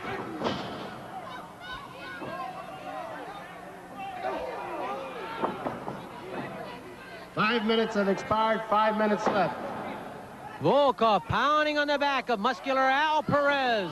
Volkov with a forearm smash. That's like a sledgehammer coming home. Perez reaching inside that cross arm grip. I think Volkov realized Perez had an idea there. Perez fighting back. A fiery Floridan clamps on a side headlock. Volkov whips him to the ropes. Flying tackle. Volkov stands his ground. Perez drop kick. Volkov knocked to the ropes. Perez comes flying again. Crossbody. Volkov caught him.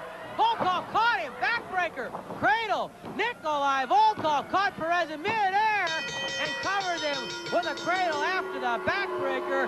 Well, there's that power.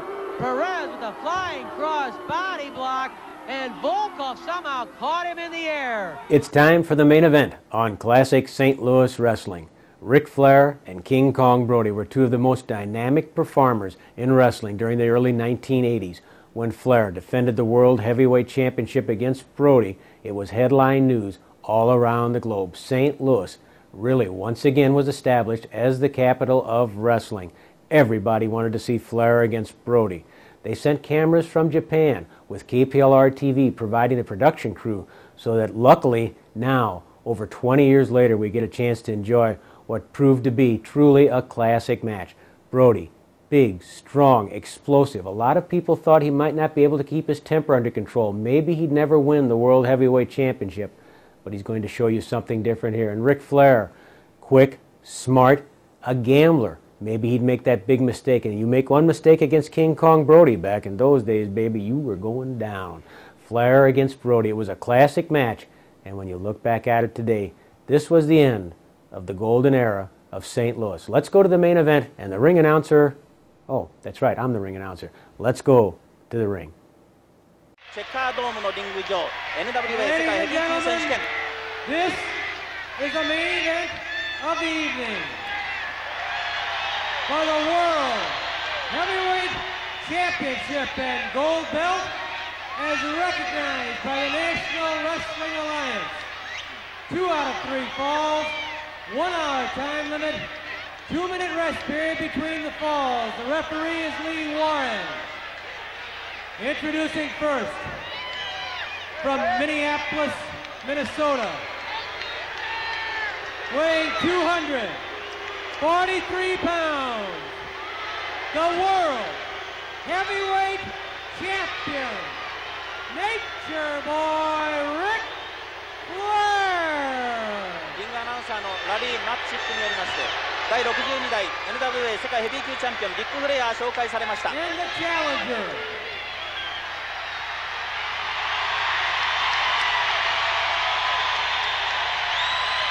from Santa Fe, New Mexico,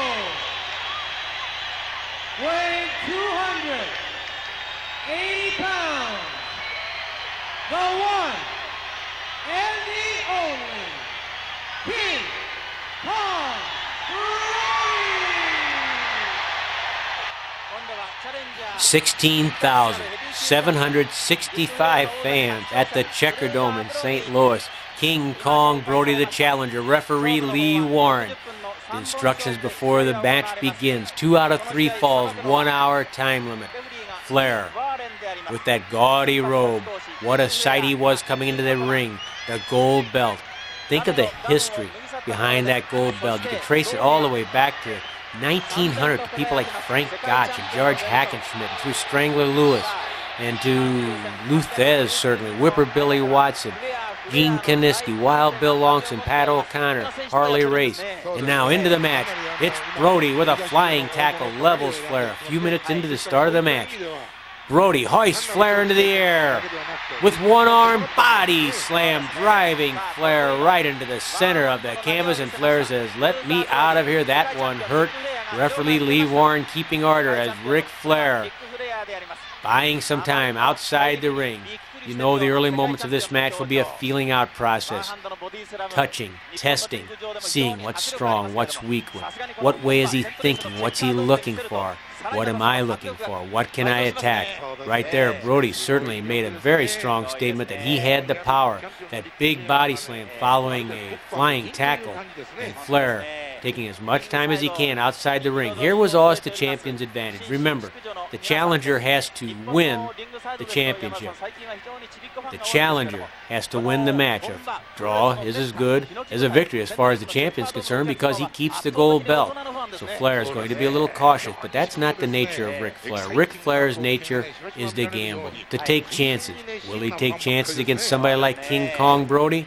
They lock up in the center of the ring. Side headlock over the hip by Ric Flair. Head scissors by King Kong Brody. Brody with those powerful legs squeezing the head of Flair, and Flair can't kick out.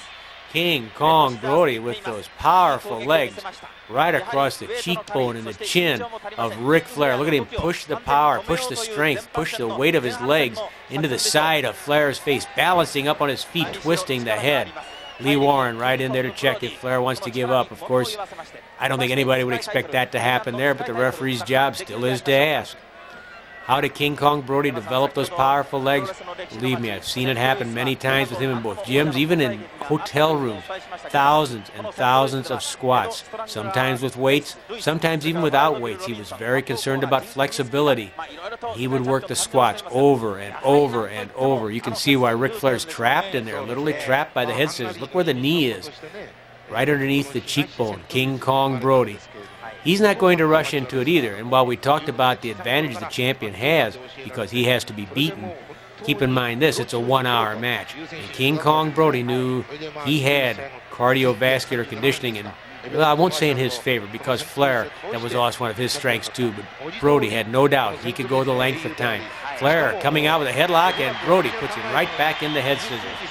Excellent wrestling by King Kong Brody. Again, balancing up on one foot, put extra pressure in the neck. Anything you can do to make the man hurt somewhere. Make a weakness, because he'll have to compensate. And when he compensates, that means there's an opening. King Kong Brody with the head scissors. Flair really locked down to the mat, but look, he's still always careful, trying to stay off his back, keeping the shoulder up, trying to twist around once more as he did the headstand before and came out with the headlock. But look where Brody's hands are, right behind Flair's head. Flair feels that pressure. The referee cautioning Brody, stay out of the tights. Flair balancing, trying to get the balance, but he can't get the leverage he needs simply because of the simple fact. Look where his head is. You can see it popping out on the other side of Brody's knees, but that was all because of the pressure Brody was applying to the back of the head. Flair, however, off the ring general, rolling to the ropes. The referee not too impressed. That's not clearly entangled in the ropes. Flair decides that won't work, and he's still stuck in the head scissors of King Kong Brody. Flair, a former football player at the University of Minnesota before he went into wrestling, trained by the great Vern Gagne. Part of the class that Gagne trained, one of his teammates when Gagne was training young wrestlers, was also Ken Patera. Now Flair starting to pop that head out. The head's starting to come out. Now it's Flair who has some leverage. He's bending down on the ankles, and Brody gives up the head scissors. He's out, but Brody kicking away. There's the strength of that millions and millions of squats as Flair catapulted across the ring. Brody right on top of him. The crowd screamed. They're waiting for the volcano to explode. Lee Warren trying to keep order. Brody with an arm whip across the ring into the corner. Back body drop. Flair sailing high in the air in the Checker Dome before he crashes to the mat, and then a kick to the head by King Kong Brody. Flair trying to come up, and Brody with another boot right to the side of the face of Ric Flair. A punch to the stomach by Ric Flair. That slows up Brody. Headbutt to the stomach by Ric Flair. And then very simple thing, just gouging the eye, and that takes a little of the balance, a little of the momentum away from King Kong Brody, trying to find his way around that ring. Blinded momentarily, but lashes out with a boot. Right now it's a slugfest between Flair and Brody. Flair with an elbow to the top of Brody's head, and he pitches Brody through the ropes and out of the ring to the floor of the Checker Dome. But look at Brody stomping around the ring, angrily crawling back in. Do you want to play that way in that crowd? Standing standing, screaming. Now it's Flair who bailed out when it's Brody in the ring. Remember how that sequence started? It was Flair who threw Brody out. It ends up with Flair jumping out because Brody was on the warpath. And you can bet that Ric Flair, who lost that little test of wills right there, is going to use a full 20 count outside the ring. In different states at that time, back in 1983, there were different counts outside the ring. Illinois actually had a count of 10. In Missouri, it was 20. It varied from state to state, and that, of course, made it even harder on the top-line wrestlers because they were traveling all over the country. They had to remember slight rule changes, different things that would cause disqualifications. It was always a little bit different. It was always a test, a challenge for the people inside the ring. Knee to the stomach. Big chop to the throat by Ric Flair. Flair grabbing the hair, slams Brody head first into the top turnbuckle. Brody sagging to the mat. Flair pounds right on the forehead of Ric Flair, right on the forehead of Brody. Ric Flair again pounding on Brody's forehead. Brody brought to his feet by Flair. Arm whip. Elbow right underneath the chin. Brody was able to elude part of it and take it lower down in the chest where it might not cause as much damage. Whip reversed. Bear hug by King Kong Brody. The bear hug by Brody again. A power move by a power wrestler, King Kong Brody. Lee Warren checking. And for those fans who've been around, well, more than a few years, you might remember Yukon Eric. Back in the early 1950s, up through the early 1960s, it was the bear hug he'd use to win his matches. He'd squeeze a concession out of his opponent or cause them simply to become unconscious because he squeezed all the wind out. What Brody is looking for here, as Flair tries to go for the eye, Lee Warren trying to get a look, but Lee right now is a little bit shorter than the two wrestlers. I don't know if he can see the face of Brody. Brody bent over. Brody was trying to use that bear hug to take the wind out of Flair, just to take some of the stamina away. Both men a little groggy at the moment. Brody because his eye was gouged, Flair because he's trying to get some wind back. Flair, though, quickly to the attack. He doesn't want to pass up an opportunity to be in front of Brody. Going for the suplex, and Brody blocks it. Going for the suplex again, Brody blocks it. Brody was also a tough man to slam, claimed that nobody could body slam him or suplex him. Flair couldn't do it there, but look at this. Brody with a suplex on Flair. Flair tried the suplex, failed. Brody tried the suplex, and he scored with the suplex. Again, that crowd screaming. Brody lining him up, going to the air for a quick stomp on the head of Ric Flair. The crowd was simply dynamite that night at the Checkerdome. I remember it well. And even Ric Flair would tell you today it was one of his most favorite matches, one of his most favorite moments in wrestling, because the St. Louis crowd was so intense, so filled with energy and excitement. It was like electricity inside that building. Herb Simmons, who's helped produce all these Wrestling at the Chase and classic St. Louis wrestling shows, Herb was at the card, and he's always told me too.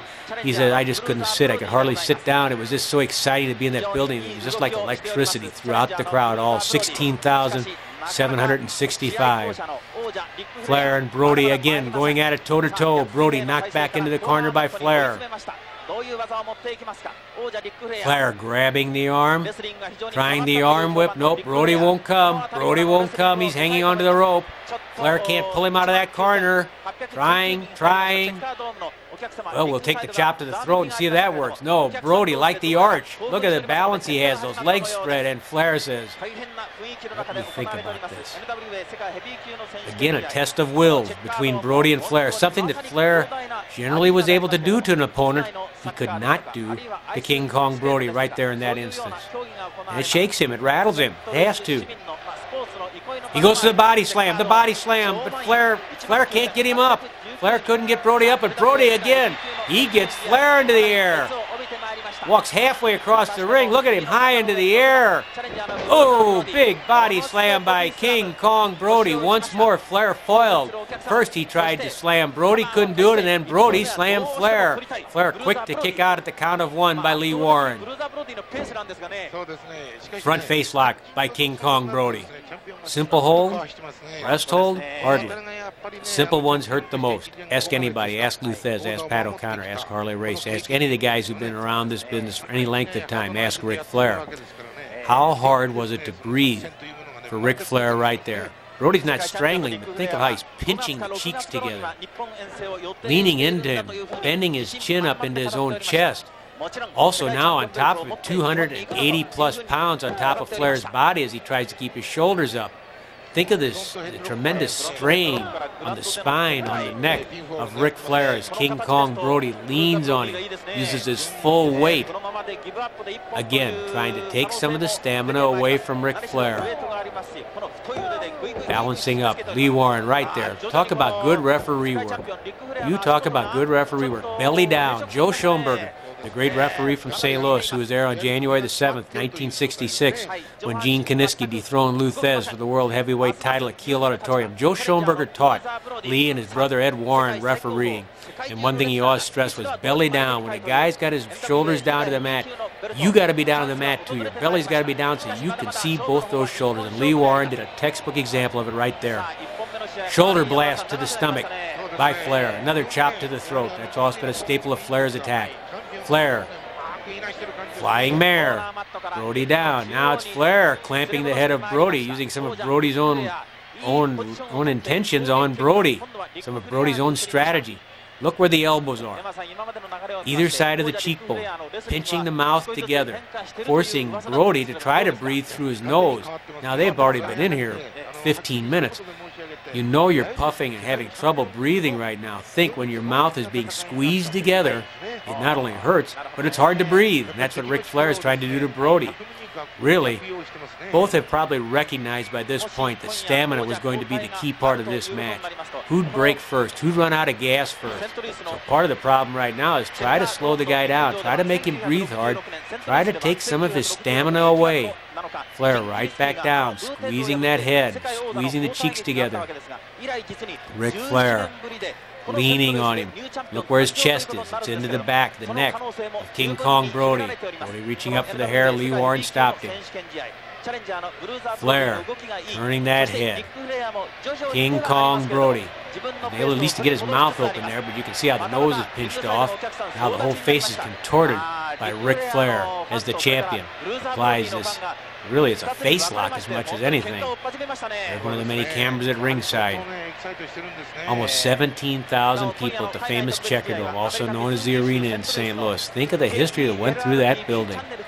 That was one of Sam Muchnick's first sellouts at the Arena for Buddy Rogers wrestling Lou Thesz. He had a record crowd there many years ago back in the 50s. Now it's Flair.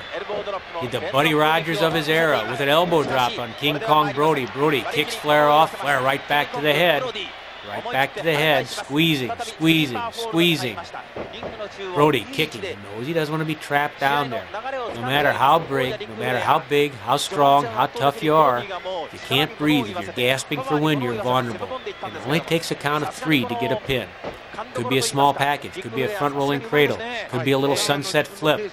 You never know how that pin's going to come. And there once again, putting the shoulders down. You never know, you might get lucky. Look at Lee Warren right in there again. Look how his head is. Look where he is, right? Look at those shoulders. King Kong Brody struggling to keep the shoulders up as Lee Warren's right in there. And Flair hoping he can catch a lucky break. You never know when lightning will strike. Ric Flair leaning into Brody. Brody struggling to come up. A real test. A test of more than just physical skill. It's a test of who wants it. Who's got the most guts? King Kong Brody or Ric Flair?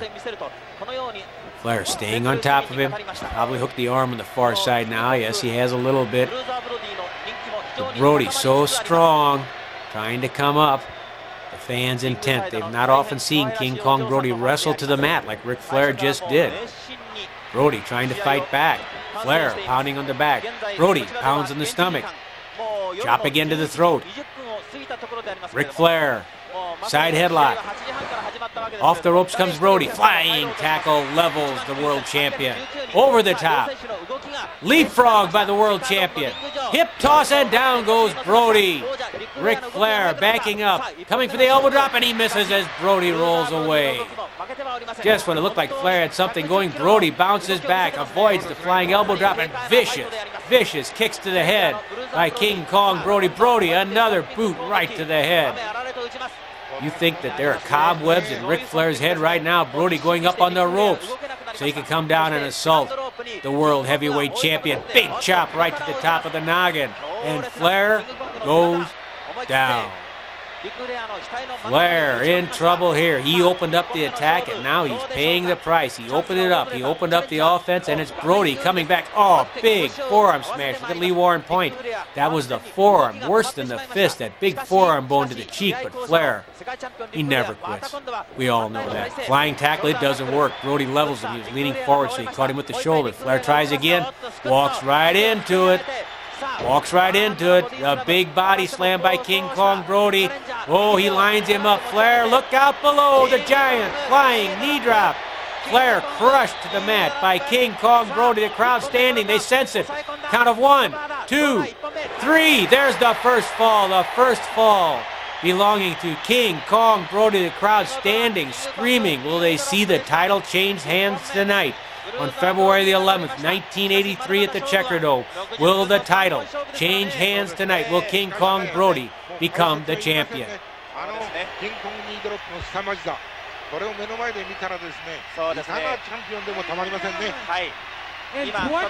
minutes and 4 seconds, with a flying knee drop, the winner of the first fall, King Kong Brody! 1本目キングコングブロディが1本目を取ったというようなコールでございます。 King Kong Brody, realizing he's on the edge of realizing a dream. Could that moment be here, something he always wanted? Could Ric Flair be on the verge of defeat? Could the World Heavyweight Championship, when it still meant something, be ready to change hands? And Ric Flair going, wow, I'm in a lot of trouble. Down 1 fall to none. He's taken a tremendous giant flying knee drop, been foiled in many of the moves he tried to make. The funny thing was, at one point, Flair was in control when he was able to get Brody off his feet and wrestle him. Flair was in control there, but once he made the mistake of opening up the offense, it was Brody's offense that took charge. An interesting match as you look at it, too, because in some ways you're seeing different things than you would expect from these two people. And I think looking back to it and having talked to both Brody and Flair in intervening years, I think there was so much respect both ways between Ric Flair and King Kong Brody for what each one could do well.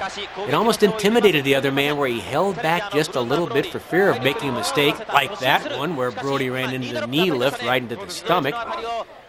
I think they were both afraid of making the big mistake, and maybe that slowed them up, made them a little bit more cautious than normal. Flair throwing Brody outside the ring, now grabbing him by the hair. Brody grabbing Flair's ankles. Flair afraid to let go, because if he does, he's coming outside the ring with Brody in control of his legs. We don't want that if you're Ric Flair. Flair takes Brody into the top rope, jerks it down into his throat, almost like a judo chop. And now Brody gasping for a bit of wind. Ric Flair has to win a fall. He's down 1 fall to none. He knows now the pressure's on him. The shoe is definitely on the other foot. Flair punishing the windpipe of King Kong Brody. Again, breathing, stamina becoming so important. Flair grabbing the arm. Ooh, a punch right into the short rib. Again, attacking that side, the ribs, trying to hurt Brody, where every man, no matter how strong, no matter how many muscles he has, they're vulnerable there. Brody caught in the corner by Ric Flair.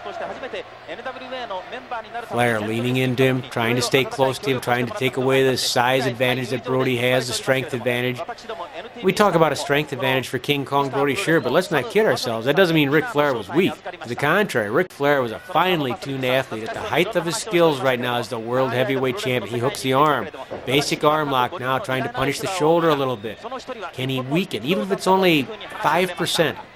Even if it's only 5%, can he weaken one side of King Kong Brody, where Brody would favor it, and open up a spot where Flair could attack and perhaps get a pin to even this match at 1 fall apiece?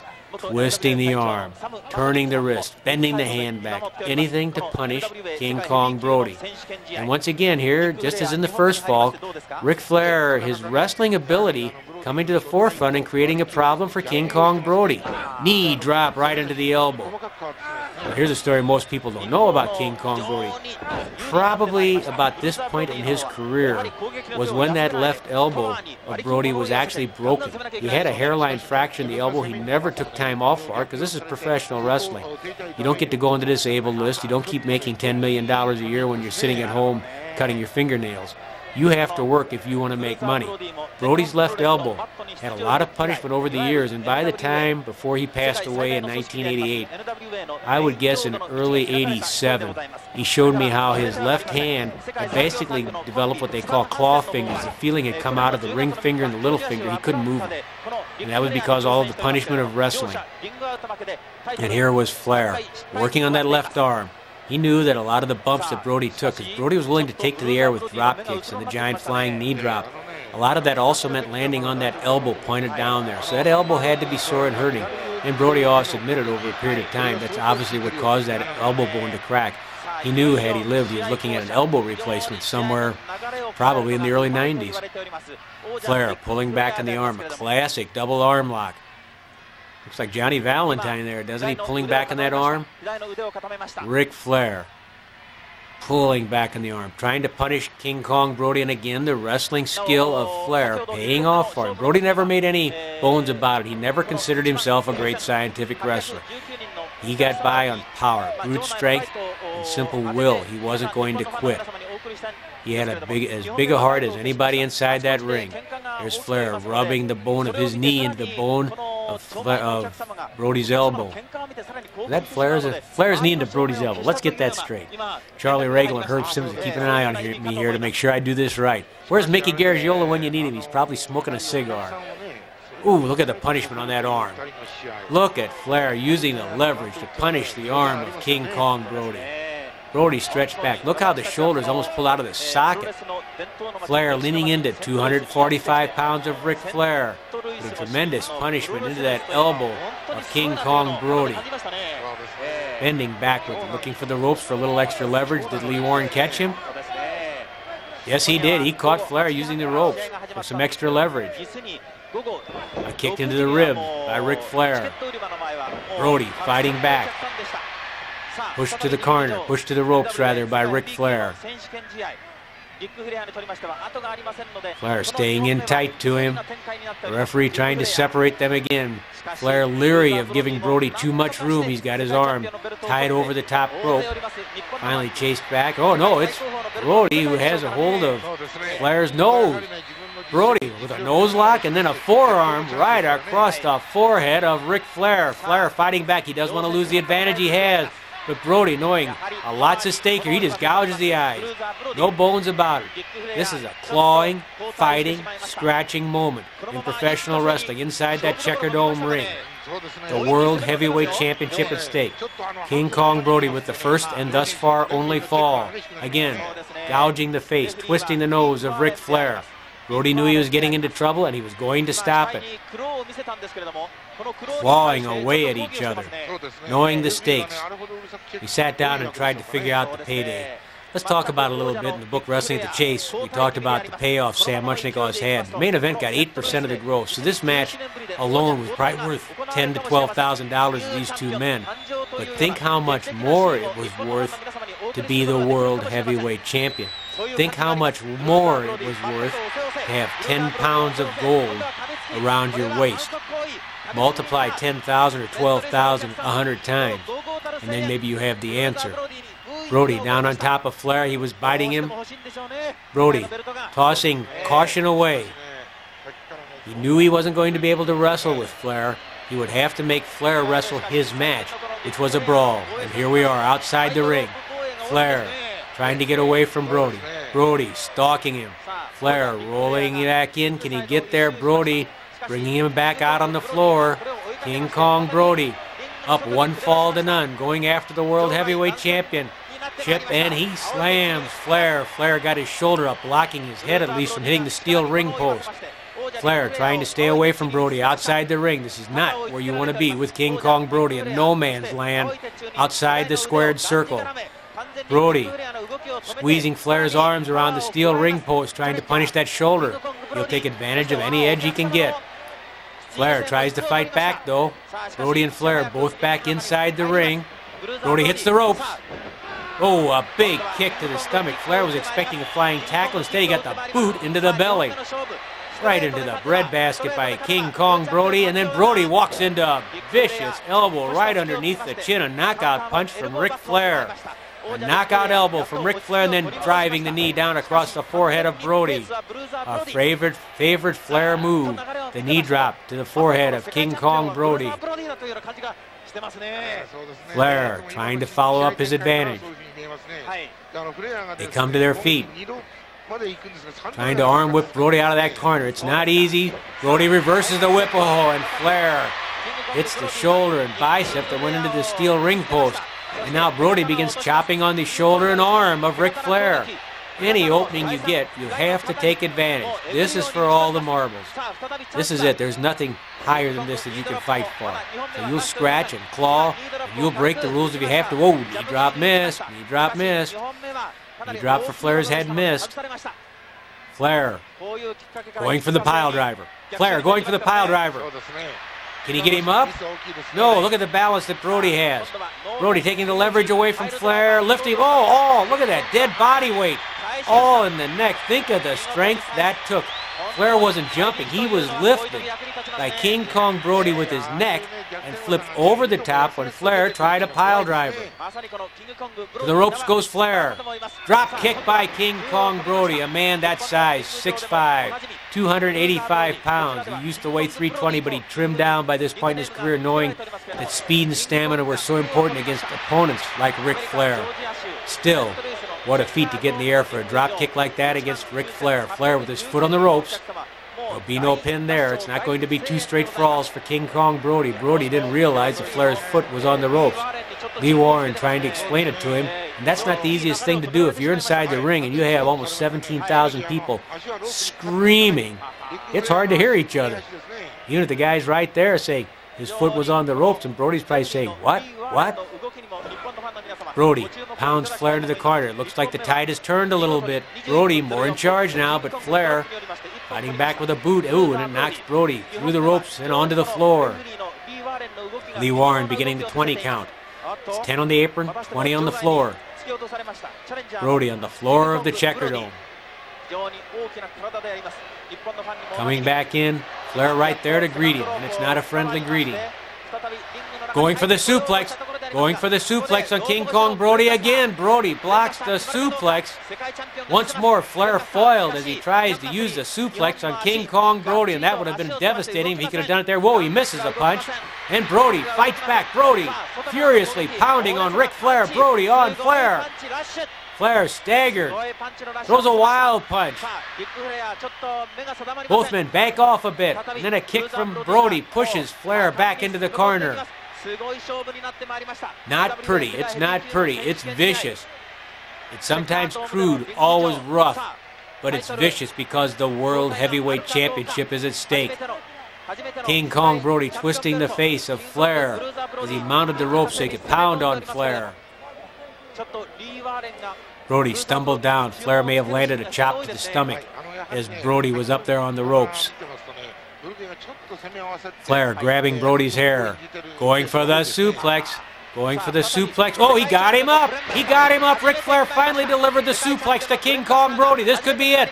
The falls could be even. Count of 1, 2, and oh, Brody kicks free. After all the times that Ric Flair tried with that suplex and couldn't do it, finally he electrifies the Checker Dome crowd by delivering the suplex to King Kong Brody, and Brody is shaken.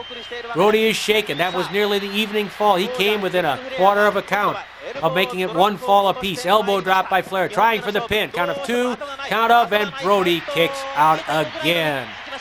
King Kong Brody hurt after Flair delivered the suplex. Flair going behind him, pulling the hair back. What does Flair have in mind? Going for the abdominal stretch. The abdominal stretch on King Kong Brody. Not an easy hold to get on somebody like Brody because of the strength, the length of his body. Once upon a time, back in the 50s and 60s, this was a killer submission hold for a gentleman by the name of Wilbur Snyder, who ought to be in the Hall of Fame of Wrestling if he isn't. Wilbur Snyder popularized the abdominal stretch.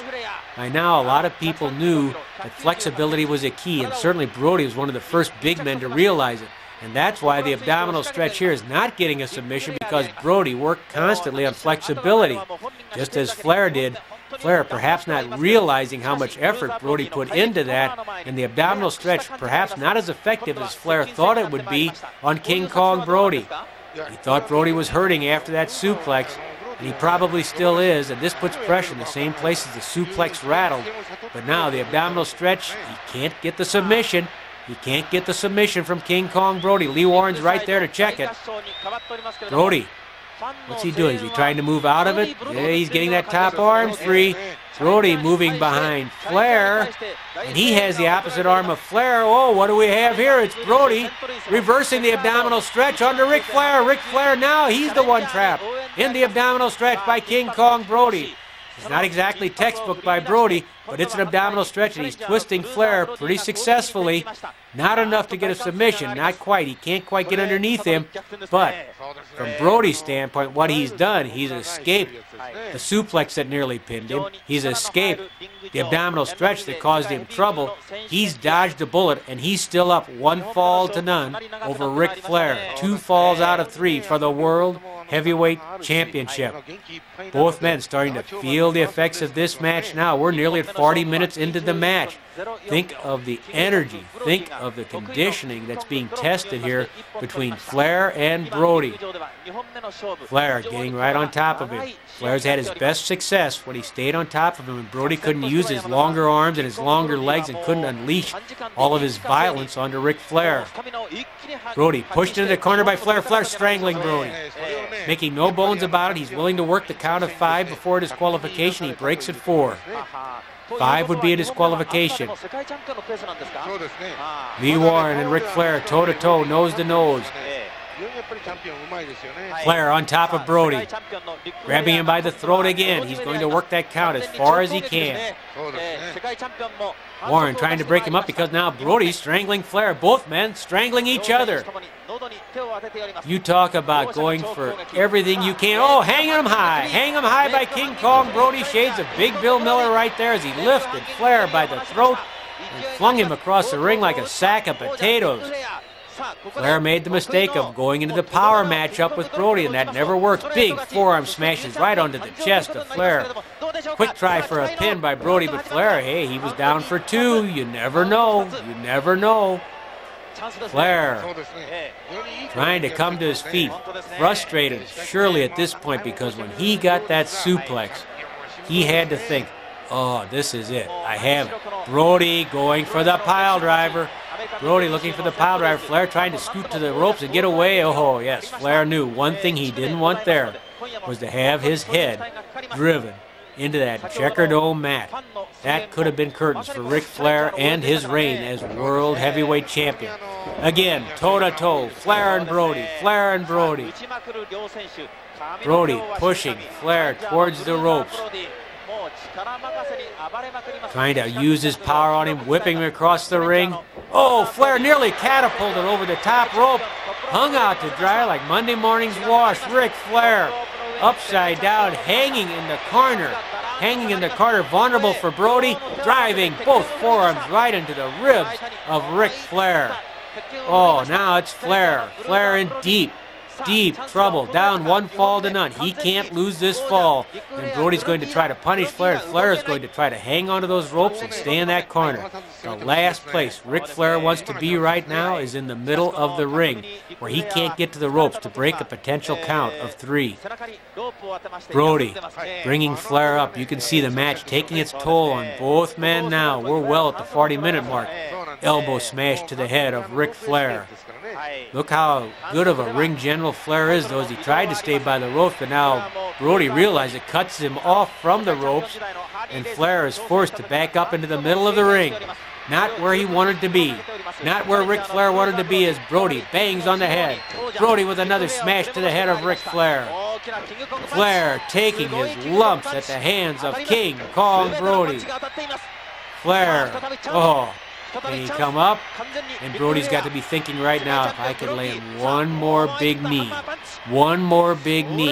that gold belt's going around my waist. Flair, groggy, throws a wild punch that misses again. He's knocked in the corner, jumps out of the ring, just simply going for the eyes of Brody. Desperation right there by the World Heavyweight Championship, trying to keep his reign alive. Brody lifting Flair, one more big body slam, throwing him far away from his body. How many body slams has Flair taken in this match? 6, 7, 8? Think they don't take a call, the big knee drop, he misses! Brody missing the knee drop. Flair having enough attention to roll away, and Brody misses the knee drop. How often did you ever see that? Brody was so good at sensing when his opponent was vulnerable for that knee drop. He was wrong there. He was wrong because Ric Flair was able to pull a rabbit out of the hat and get away from the flying knee drop of King Kong Brody. Brody. Now he's the one in real trouble. How often did he miss that? And that knee has to be aching, throbbing. And it came down, and Flair goes right to the attack. Ric Flair viciously going after King Kong Brody. Brody by the ropes. He could buy some time outside the ring now. Look at him hobbling on that leg, stretching out, trying to stretch out the cramps in the hamstring of the quadriceps. That hurt Brody as much as the guy underneath it would have been crushed. Brody grabbed by the hair, pulled to the apron by Ric Flair. Oh, into the turnbuckle by Ric Flair. Again, Flair slamming the head into the turnbuckle. Two things have been proven here so far. Number one, Brody was able to withstand a good scientific wrestler and still hang in there. He hasn't lost a fall. He's up one fall to none, and Ric Flair has proven beyond any shadow of a doubt he's one tough cookie. Flair standing with Brody. Flair and Brody again. Maybe the 5th or 6th time in this match. Flair and Brody toe-to-toe, battling it out. Neither man willing to give an inch, but it's Brody taking command with big forearms and punches. Flair leaned into the ropes. An uppercut by Brody, and Flair knocked clear over the top rope and down to the floor. An uppercut by Brody. Almost that European-style uppercut that Dory Funk Jr. used to use. Brody going out after Flair. Flair trips Brody. Flair and Brody outside the ring. Flair and Brody on the floor of the Checkerdome, a chop to the throat. Flair and Brody battling once more. Neither man willing to give an inch. Flair crawling to the apron. The referee making the count on both men. It's 20 because they're on the floor. A count of 20 on both Flair and Brody. They're up on the apron. Flair and Brody. The count's still going on. Flair lands a chop. Brody lands a punch. They're trading blows back and forth. Flair pounding on Brody. Brody ducks beneath Flair, backdrops him to get away from him. Tumbles off the apron. The referee making the count.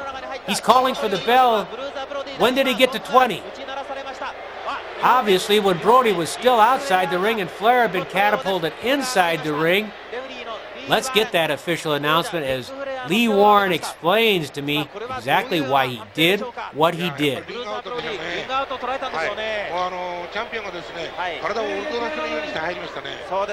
22 minutes and 40 seconds, at the count of 18, Ric Flair was back in the ring, but King Kong Brody was still outside at the count of 20. Therefore, Brody is counted out outside the ring, and the winner of the second fall is Ric Flair.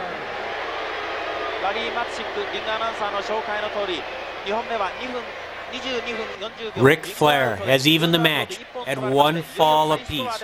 One fall apiece, almost a fluke.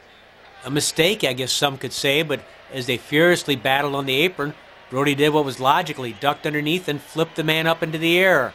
King Kong Brody realizing now it was a mistake, but not a mistake that he really made. It's one of those things that happen when you have a showdown between two of the greatest athletes, two of the greatest competitors in the history of the business.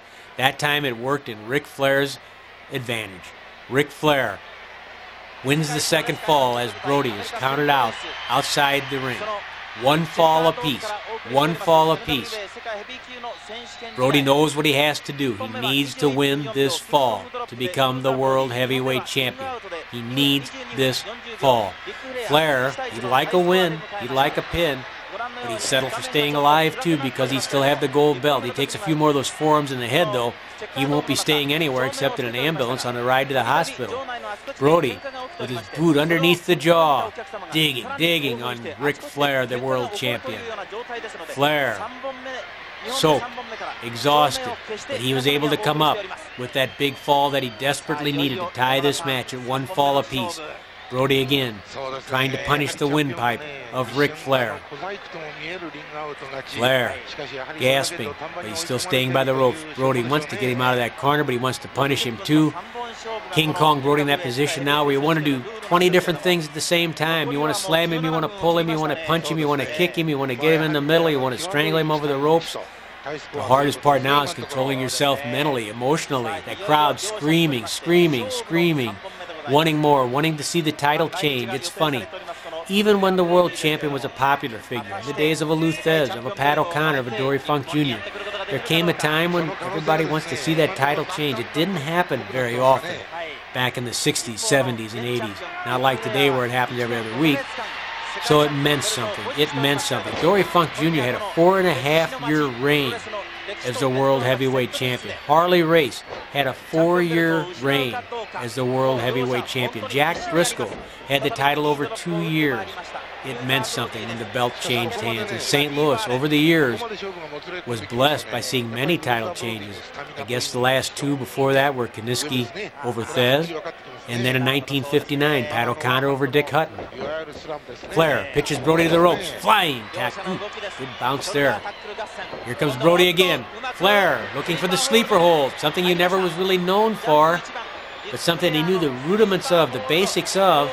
Anything right now to slow down Brody, to eat up some time. That's what Ric Flair wanted. He squeezes with the sleeper hold. If he can get the right leverage and put Brody out, all the better. But this has a twofold purpose for a cagey ring general like Ric Flair.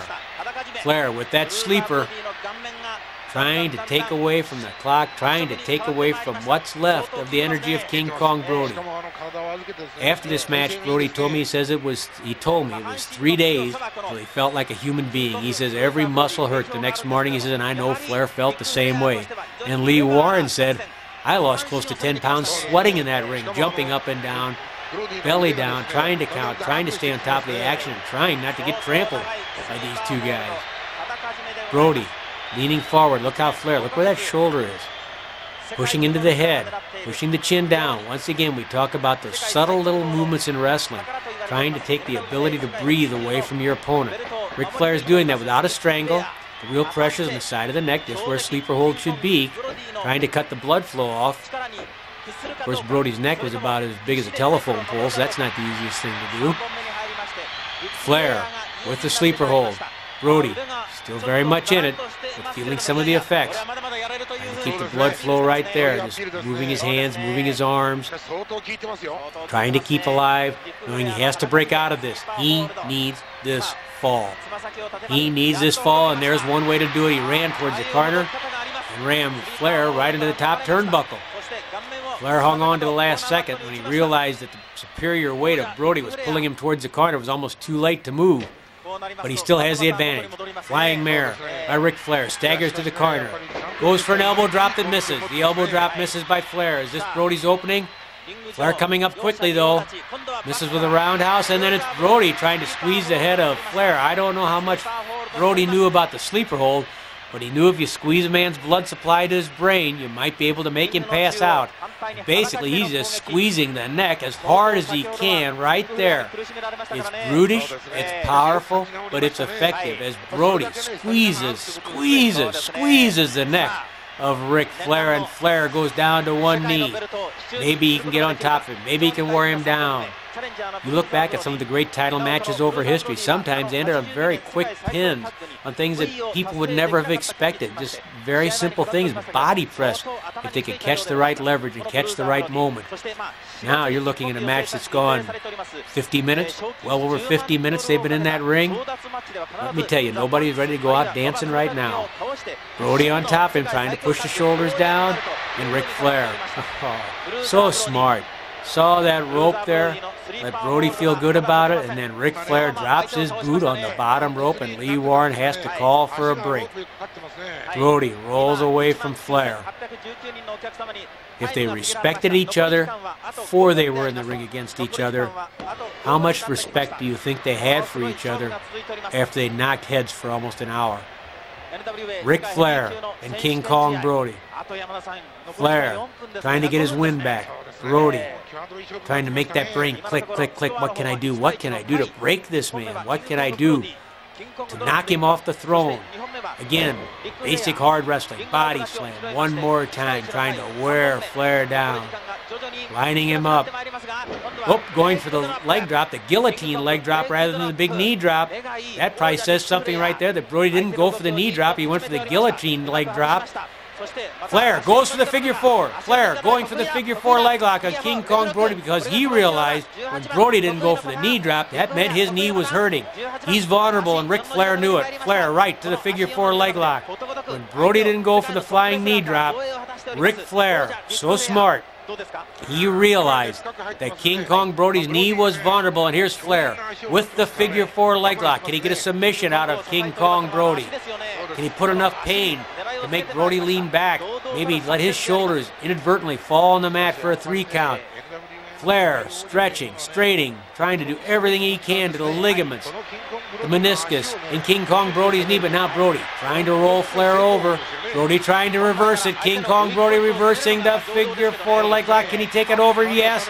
And puts the pressure on Ric Flair. The pressure on Flair as Brody puts all that pressure into the leg of Ric Flair before Flair pops out of the hold, and now both men a little gimpy after the figure four leg lock. Reversed and in its original position has taken a toll on both Flair and Brody.